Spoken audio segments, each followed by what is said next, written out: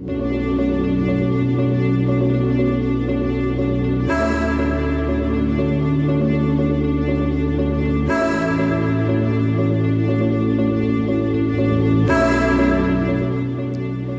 a society where partisan politics, performative outrage, and cancel culture are now the norm, what does it mean to be formed in Christ-likeness as citizens and ambassadors of a different kingdom? Today, we continue our 5-week series on the invitation of Jesus to be agents of reconciliation and healing in our in-person and online worlds. Rather than adopting a mainstream way of thinking or building our convictions from predetermined partisan presuppositions, we need Jesus-shaped imaginations. Drew Hart, who will be a witness? To continue to seek new correctives, gracious and fair and equitable social practices, with patience, peaceableness, truth-telling, and without coercion or violence or disdain. This is what it means to be living as a Christian in the world. Lee Camp, Scandalous Witness. The Gospels all cared about an individual's reconciliation with God, self, and their communities. But the Gospel writers also focused on systemic justice, peace between people groups, and freedom for the oppressed. The good news was both about the coming of the kingdom and the character of that kingdom. Lisa Sharon Harper, The Very Good Gospel. To work for a healing, restorative justice, whether in individual relationships, in international relations, or anywhere in between, is therefore a primary Christian calling. N.T. Wright, Simply Christian. And he has committed to us the message of reconciliation. We are therefore Christ's ambassadors. 2 Corinthians 5, 19 and 20. Well, good morning. Hey friends, you have joined us for week number 4 of the teaching series, The Politics of Peace. And if you've been joining us for the last number of weeks, you've been realizing that we've been focusing on the how and why. As Christ followers, we are called to engage differently in the conversations that we are having in our culture. Whether those conversations happen online, in the social media, or whether they are conversations that occur in person, although in COVID-19, that's a bit of a challenge as well. But just how do we interact differently because we are Jesus followers living in a very polarized and divisive culture? What's our calling and how do we approach that differently? And today, we want to ask ourselves a question: how do we engage differently in the world of politics? Shocking enough, in this series, The Politics of Peace. Now, before we go further, this is a safe place, isn't it? I have a confession to make. A confession to make that's probably going to shock you as a pastor at the meeting house. Brace yourself. I love politics. That's right. You heard my confession. It's out there in the public domain. I love politics. I've loved politics for many years since I was a young person. I've enjoyed that aspect of what it means to live in our culture. And I realize as an Anabaptist, as a pastor, as a church leader in our context, that might be difficult for you to hear. So pray for me. Pray for Bruxy as he has to work with me, and my conversations want to go in that direction a bit more than perhaps the direction he'd like to go in. But we have a fun time together. Yes, so this morning, I'm focusing on one of the things I like to focus on, and that's what does it mean as a Christ follower to ask ourselves the question of how do we engage differently in the political realm as well. You know, there has to be a better way to engage in a polarized and divisive world when it comes to politics as well. There has to be a different way, and that's what we want to look at. We can't We can't isolate ourselves from this question. Sometimes we like to think that we can, but we have to take our cultural context seriously. We have to take our timing, our time frame of life and interaction seriously. And within our North American context at the very least, and other places in the world for that matter, we can't isolate ourselves and say that we're not going to have that conversation. We do have to have that conversation. And so it's important that we think about that for a few minutes this morning. You know, one of the Meeting House core values that is so important to who we are is about peace. We are committed to nonviolence, peacemaking, and being agents of reconciliation. And I love the way that that has been crafted. Peacemaking is active, it's involved, it's engaged. Sometimes people think if you're committed to nonviolence or if you're a pacifist, that you're passive. And that's not what it's all about. We are actively pursuing wholeness and peace in relationships and in our communities and indeed in our world. And we're agents of reconciliation, that sense of activity and engagement as well. Certainly, our aim is not power or control. You've heard that many times as we've been engaged in teaching, that as we look back through history, what a tragedy we've experienced when we get this wrong, when we are all about power and control and taking sort of over the reins of governmental power. That's not what we're talking about.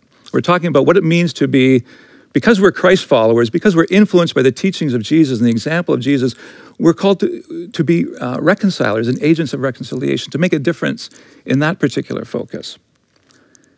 You know, we're blessed in Canada with many different role models for us on this question and in this approach. Two come to my mind that I'll just cite this morning for us, and there are many, many others. I want to certainly acknowledge that as well. One is this gentleman, Tommy Douglas. Do you recognize that? Of course, his name is there, so of course that helps you recognizing Tommy Douglas. Tommy Douglas is an example of being an agent of reconciliation, birthed out of his life experience and his commitment to Christ.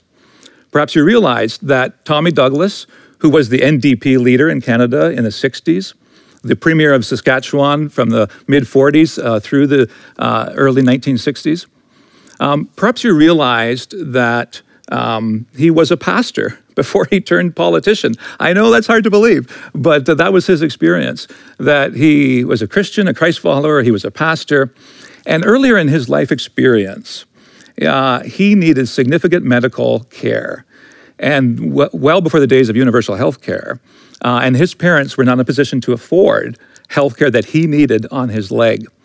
And it came to the point where one of the surgeons that finally decided to help said to his parents, to Tommy Douglas's parents, if you will let medical students observe my operation, my surgery, then I will actually treat Tommy without charging you, at least charging you the normal rate. And that experience, combined with his understanding of what it means to be an agent of reconciliation in our culture because of his faith in Christ, he said this that I think was the impetus for his influence in seeing universal health care happen in Canada. I felt that no boy should have to depend either for his leg or his life upon the ability of his parents to raise enough money to bring a first-class surgeon to his bedside. And it was while Tommy Douglas was the Premier of Saskatchewan that universal health care was introduced into that province. And obviously he added his voice and his influence to seeing it eventually become a Canadian reality. And I realize that we have our problems with health care potentially in Canada. We wish it were even better. But I am thankful, and I've been especially thankful in COVID, that we've had the approach to healthcare that we have. And that's because of persons like Tommy Douglas, who, because he decided to be an agent of reconciliation, made a difference. Another person that comes to my mind comes from the East Coast, and that is Viola Desmond. Viola Desmond was a Black businesswoman in Nova Scotia who experienced racial discrimination, prejudice, and segregation in the 1940s in that particular province. She was on a business trip away from Halifax to New Glasgow, and she had some time and went into a local theater. And that local theater was practicing segregation in the 1940s in Nova Scotia. And that understandably bothered her as a black woman, and decided to sit where only whites were supposed to sit. And she was charged, and she was up against some legal action. And she went back to her church and counseled with her pastor and church leaders and sisters and brothers in her church as a person of faith, as a Christ follower, and they said, you need to take a stand against racial discrimination. It's present, and unless someone begins to be an agent of change, it's going to only continue. And so Viola Desmond became not only a businesswoman, but a civil rights activist and influenced change. And it's not surprising then that she's on our Canadian $10 bill, Viola Desmond. What an appropriate acknowledgement of her role as an agent of reconciliation. I don't know about you, but I actually had to go hunting for a $10 bill because who uses currency very much anymore? But it's so important that we honor and recognize Viola Desmond and her work. If we're going to pursue politics of peace, we need to begin from a different starting point. Too many followers of Jesus take our cues from partisan politics or cultural views, or we just sort of fall into it by default, and we don't understand perhaps what it would mean to engage differently if we're Christ followers. So let's start where we should start, with the acknowledgement that Jesus is Lord, and we are guided by his life and his teaching. That's where we start. I'm going to invite you to turn to two different passages of Scripture, Colossians chapter 1. So if you have your Bibles or your Bible app, turn to Colossians chapter 1, and just in a very few minutes, we're going to flip to the Old Testament, Jeremiah 29. And so you'll want to have your finger, so to speak, in both of those places, because we won't stay long in those passages, but we want to take a look at how this scriptural teaching impacts this conversation of what does it mean to do politics differently. And while you're looking at Scripture, just two things that I want to underscore for you this morning. One is, speaking about apps, are you aware that the Meeting House, we have a new app? Yoo-hoo! Shout out to our comms team, our tech team, and both staff and volunteers who have put this new app together. And you can check it out. You can get it from either the Apple App Store or the Google Play Store, wherever you get your apps, or at least those two places. Why don't you download our app? You can take notes, you can follow along. Lots of great information on our Meeting House app. So we want to share that with you again this morning. And secondly, questions. We will be, if there's time allows, we'll be taking questions again this morning, Q&A, and certainly this afternoon at 2 o'clock in our after party.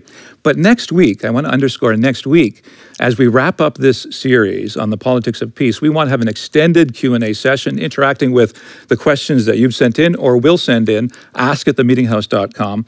And so why don't you send those in related to the whole series for our conversation next week when we have the teachers gathering together and interacting with your questions. And Bruxy will be with us, and we look forward to that time. So if you have questions, please feel free to send those in either today or for next week. Let's look at Colossians chapter 1 as our first passage to get our mind around this issue of how does the fact that Jesus is Lord shape this conversation. I want to read these verses for us from Colossians chapter 1, beginning to read at verse 15.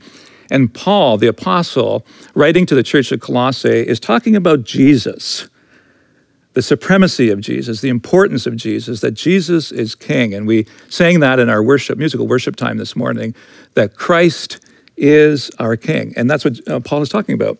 He writes, he, referring to Jesus, is the image of the invisible God, the firstborn over all creation. For by him all things were created, things in heaven, on earth, visible and invisible, whether thrones or powers or rulers or authorities, all things were created by him and for him.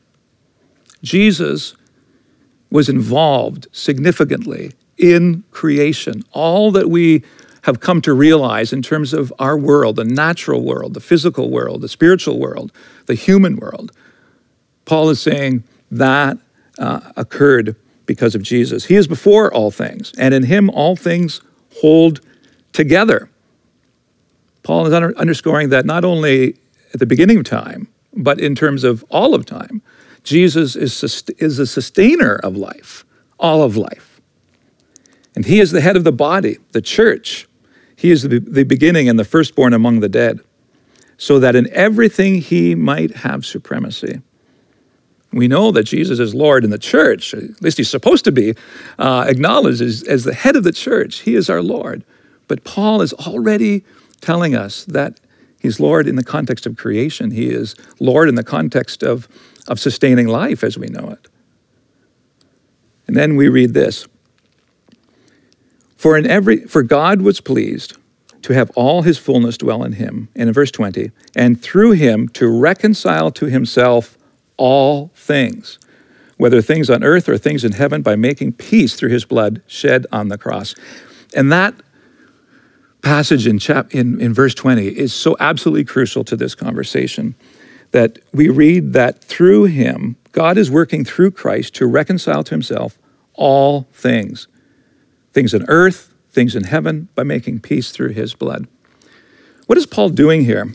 Paul is opening up a cosmic curtain, if you will, and giving us a glimpse of the supremacy of Jesus, the lordship of Jesus, the king enthroned, and wanting the church at Colossae, and us for that matter, to understand what are the implications if Jesus is reconciling all things to himself.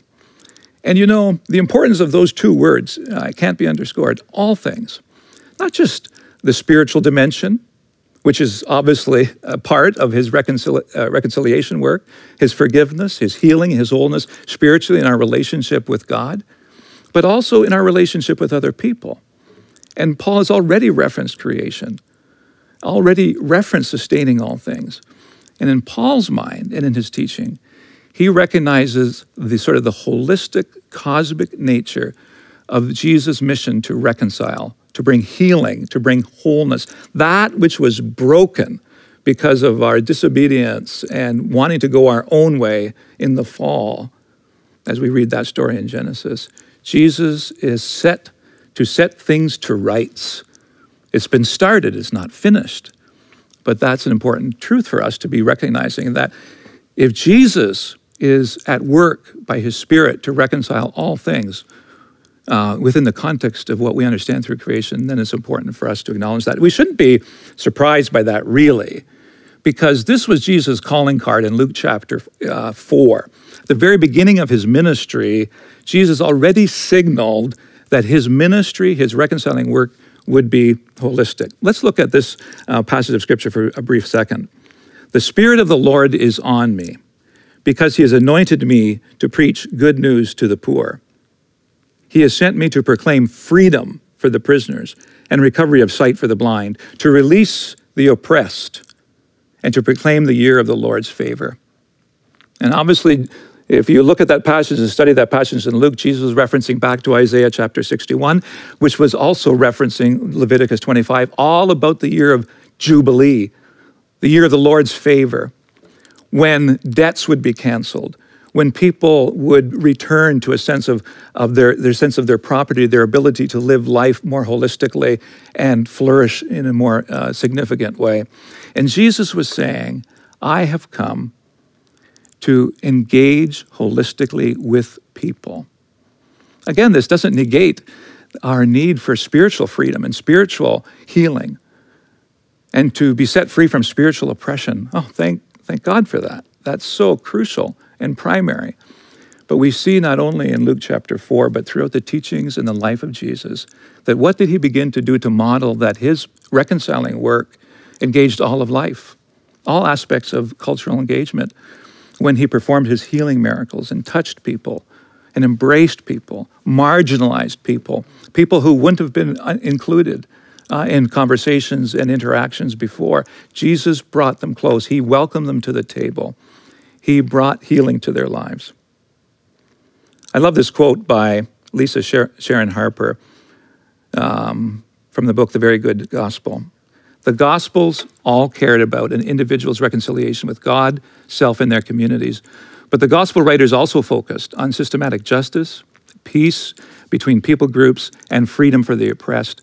The good news was both about the coming of the kingdom and the character of that kingdom. And I think that sort of captures the aspect of Jesus' ministry as being holistic. So that's the starting point, that Jesus is Lord, and he's reconciling all things to himself. But the second critical truth is that Jesus calls us to be his ambassadors of reconciliation. This is not what Jesus is just doing by himself in the spiritual realm. He's doing that by his Spirit. He's active in our world. He's active in all aspects of our culture and engagement. And we see that if we're sensitive and looking. But then he says, I want you involved. You as a Christ follower, the church. I want you involved in this reconciling mission. And that's where this conversation really takes a focal point in terms of how do we engage differently. We start with a conversation about what it means to contribute to reconciliation and wholeness and peace and justice in our culture.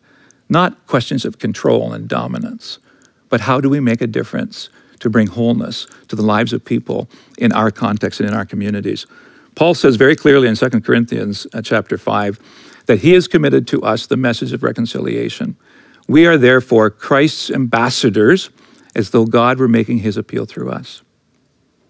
And if you're like me, when you first hear that, you think, well, of course, that is, again, our challenge, our invitation to share the good news of Jesus, that Jesus is Lord, and to invite other persons, spiritually curious people, to check Jesus out, to research what Jesus claimed about himself, and to understand that Jesus offers a sense of inner peace and spiritual freedom. That's our mission. But if Jesus is Lord of all things, and reconciling all things to himself, if Jesus' ministry was holistic, to the poor and to the oppressed and to those that were struggling with all kinds of brokenness in relationships and in communities, if he is bringing peace in our communities, then our ministry is also needing to be holistic as we ask ourselves that question. And that's where I want to turn to Jeremiah 29. Because Jeremiah 29 in the Old Testament, the prophet Jeremiah, is a really good example for us. And maybe you've heard this passage of Scripture before. I want to read Jeremiah 29:4, and it's going to be on your screen here. This is what the Lord Almighty, the God of Israel, says to all those I carried into exile from Jerusalem to Babylon. Build houses and settle down. Plant gardens and eat what they produce. Marry and have sons and daughters.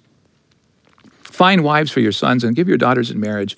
Increase in number there and do not decrease.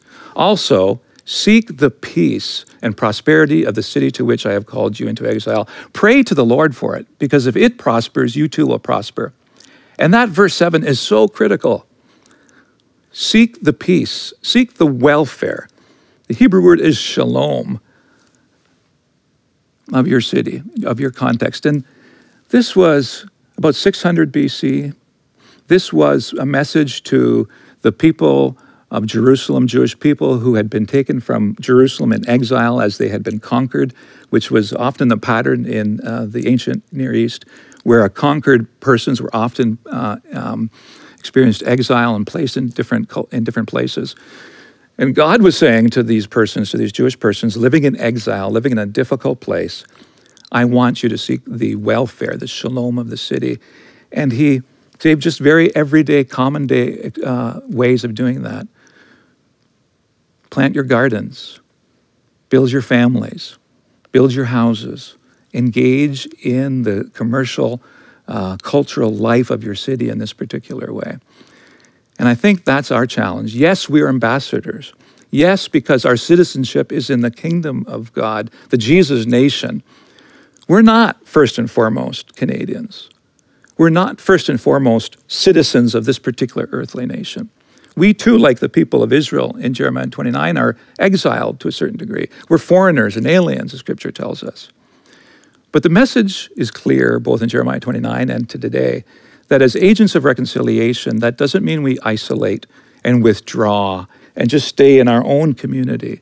That means we're also called to seek the shalom, the peace, the reconciliation that God wants to bring about in our particular community at this time, and it's holistic.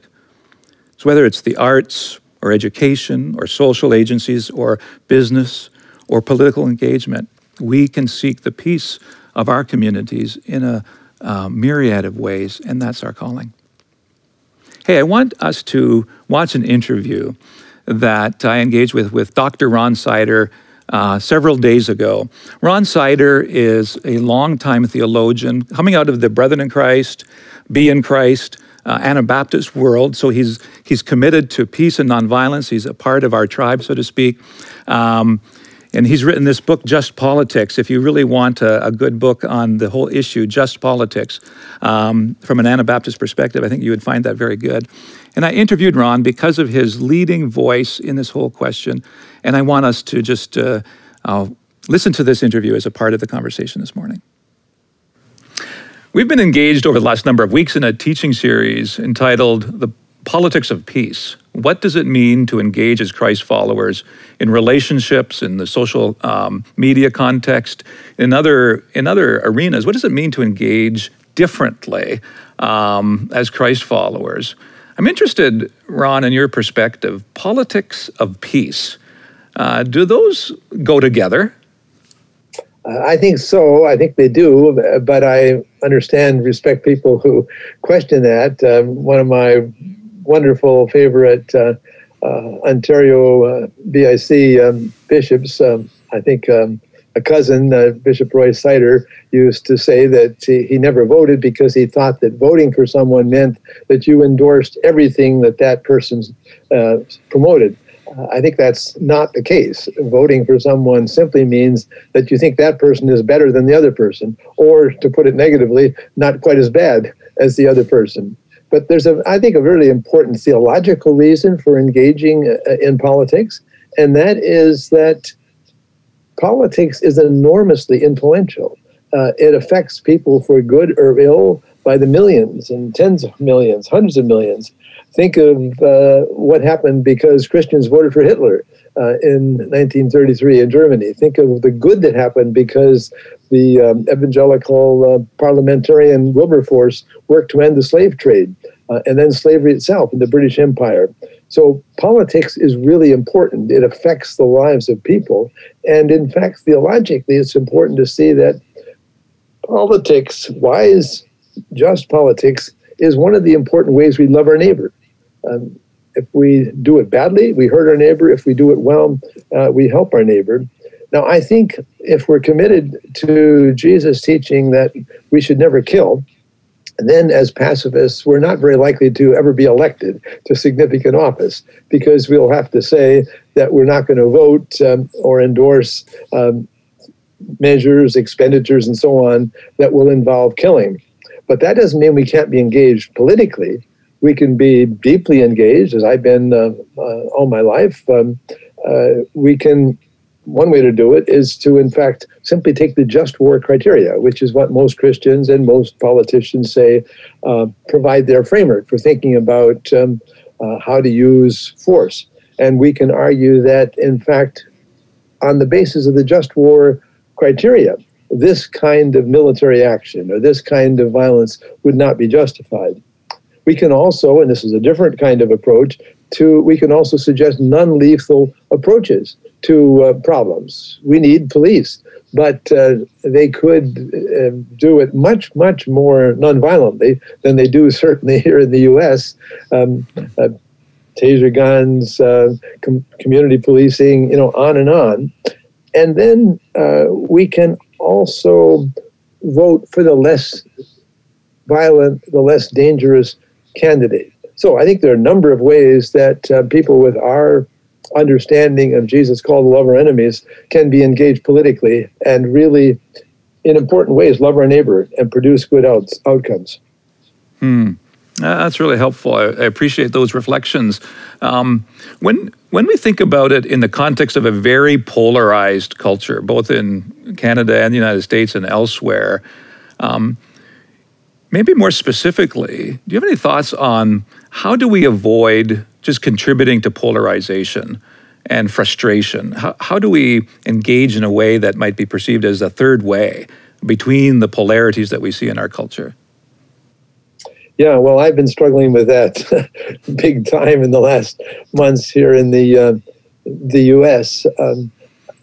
I think one thing we need to say is that we need to respect people who disagree with us.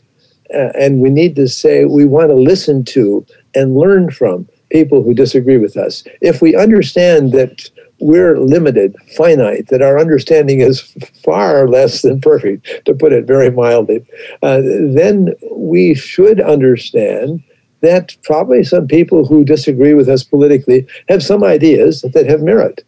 And so if we can really listen and learn from them, that helps us, but it also makes a huge contribution to the body politic. One of the things that's most dangerous in this country, in the U.S. now, is that we have an enormous division and very little trust or dialogue across that division. And it seems to me that biblical Christians who understand their own finitude and their own imperfection and will therefore be leading in listening to and dialoguing across those deep divisions.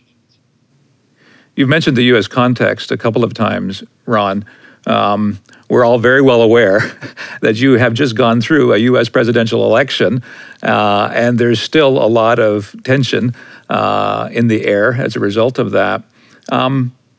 Share with us some of the reflections that you've been having leading up to the election itself, these several days following the election. What are you reflecting on in light of that whole experience? Yeah. Well, the first thing to say is that by about a 5 million vote margin, Joe Biden has clearly won a very, very divisive election campaign. And I think that victory is important. I think he will restore some genuine respect and dignity and some wise policies going forward. But it's also true that the country is enormously divided. Donald Trump won more votes than he won in 2016. So there's just huge division. My ongoing role is to beg God to show me how to contribute to real dialogue. I hope and pray that somehow in the white evangelical world, we can talk together in a new way, stop saying awful things about each other. I don't think the pro-life evangelicals for Biden did that, but there was a very prominent evangelical pastor in the U.S. who said that the only evangelicals who would vote for Biden had, quote, sold their souls to the devil. I weep over the radical, harsh division in the church. And one of the most crucial things going forward is just the issue of racism. It's perfectly clear that there's been a long history of white evangelical racism, not just decades, but centuries. And we haven't adequately confessed that or dealt with it at a kind of superficial level. We say, yeah, we don't want to be racist, but there's little understanding of the structural racism that continues to be there in policing, in the educational system, and so on. And so I especially hope and pray that we can work at that.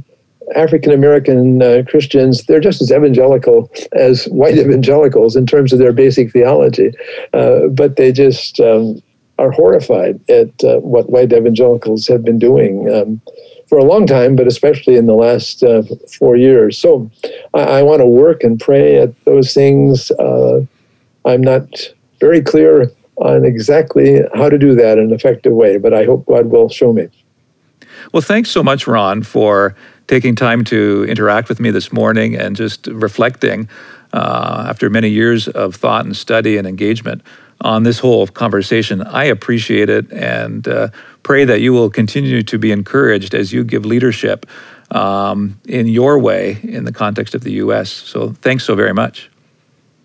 Gladly, and oh, Canada, bless you all.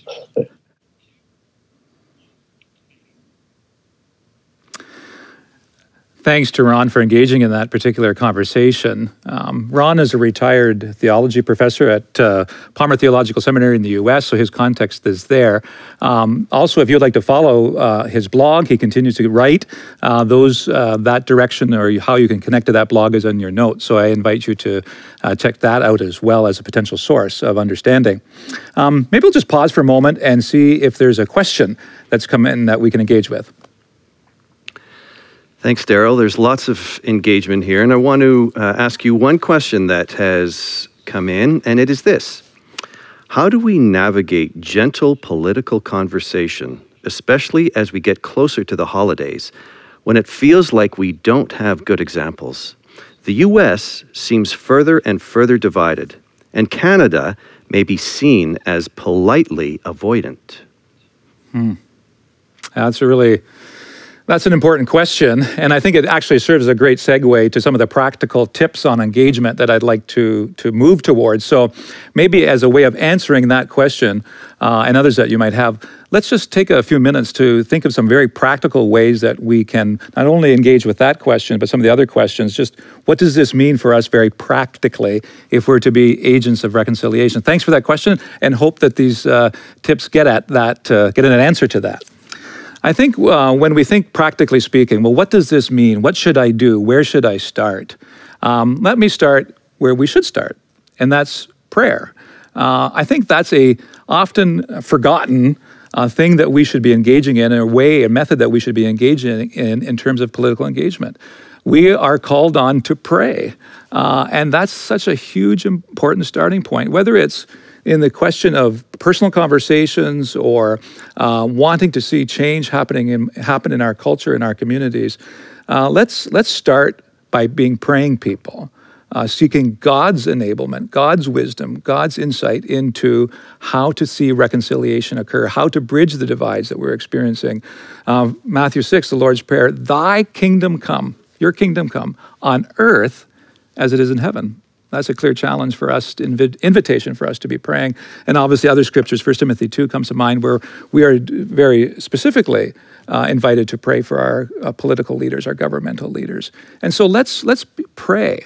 And one of the resources I'd love to steer you toward in terms of prayer and how prayer makes a difference in this conversation is our friends at 24/7 Prayer Canada. Check out their website at 247prayercanada.com. Just a lot of resources on how we can be praying about issues of reconciliation and justice and pursuing wholeness in our culture. Prayer walks.